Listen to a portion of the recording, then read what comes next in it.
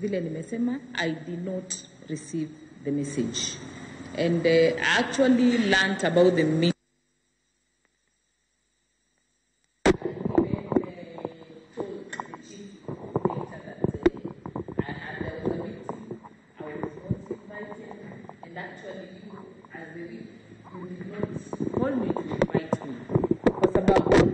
Kwenye simu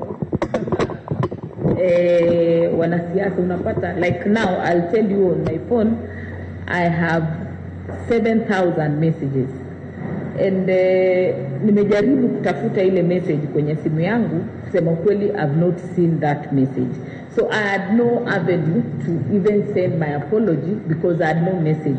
And you know the problem ya simu kwa SMS, because hata chief anajua vile huwa anatucommunicatea, kwa sababu kama last week kulikuwa na communication ya party position in a vote we were supposed to take in parliament.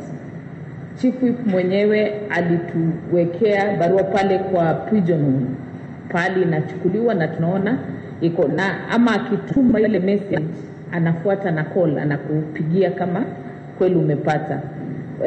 Kusema kweli mimi sikuona ile message, so unapata sometimes kuna challenge kama inakuwa ni message. Sometimes unapata hata simu yako imekatwa kama uko postpaid, so when your phone imekatwa sometimes you are not able to access that, for them sometimes in a run, if like me I'm on postpaid, so if the phone ime run na nimekatiwa, na by the time I pay, then wananirudisha kwa network, so inakuwa maybe it takes some time, an hour or two, so you are not able to see that. Because nilijaribu hata leo, nimejaribu kutafuta ile message yenye ilitumwa na ama namba gani ilinitumia, kusema kweli mimi sijaona ile message.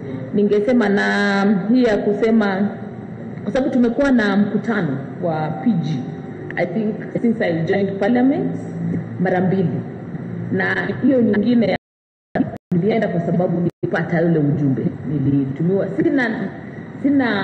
I don't have a reason not to go for a meeting.